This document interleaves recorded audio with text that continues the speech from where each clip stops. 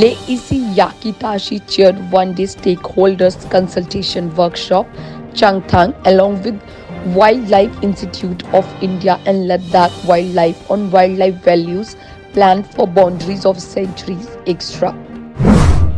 Lieutenant Governor R.K. Mathur attended the 7th meeting of the Governing Council of Niti Aayog at Rashtrapati Bhavan Cultural Centre.